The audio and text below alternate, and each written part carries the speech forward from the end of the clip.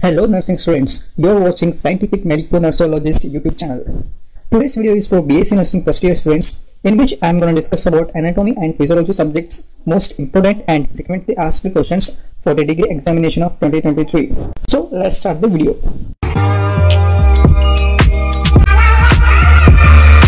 So now let's discuss the physiology subject syllabus and blueprint second. As I discussed first anatomy subject syllabus and most important questions in my recent video. So don't forget to watch that video after watching this video so that you will get both anatomy and physiology subject important questions. So our physiology subject consists of 12 units, which includes Unit 1 Cell Physiology, Unit 2 Skeletal System, Unit 3 Muscular System, Unit 4 Nervous System, Unit 5 Circulatory System, Unit 6 Respiratory System, Unit 7 Digestive System, Unit 8 Excretory System, Unit 9 Sensory System, Unit 10 Endocrine System, Unit 11 Reproductive System with breast, Unit 12 Lymphatic and Immunological System. So our physiology paper consists of 3 parts. First part long essay which carries 10 marks, second part short essay which carries 20 marks, third part short answers which carries 8 marks. So our first part is long essay. Let's see from which all units 10 marks questions comes and how many 10 marks questions comes for the degree examination of 2023. So our first standard question is Unit 5, that is circulatory system, and the ordinary questions in this unit are: first one, describe the composition of blood in detail, add a note on plasma proteins. Classify leukocytes, describe the structure and functions of leukocytes.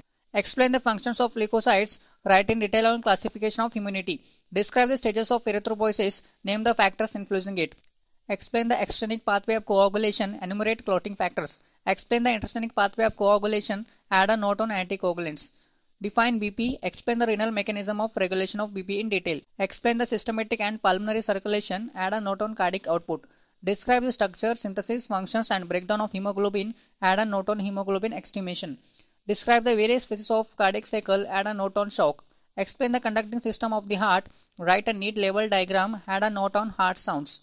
Define cardiac output, describe the regulation of cardiac output, draw and explain a normal ECG curve. Describe systematic circulation, explain the factors affecting venous. So our second standard question is Unit 12, that is immunological system. And the ordinary questions in this unit are: first one, discuss the ABO system of blood grouping in man, explain the erythroblastosis in detail.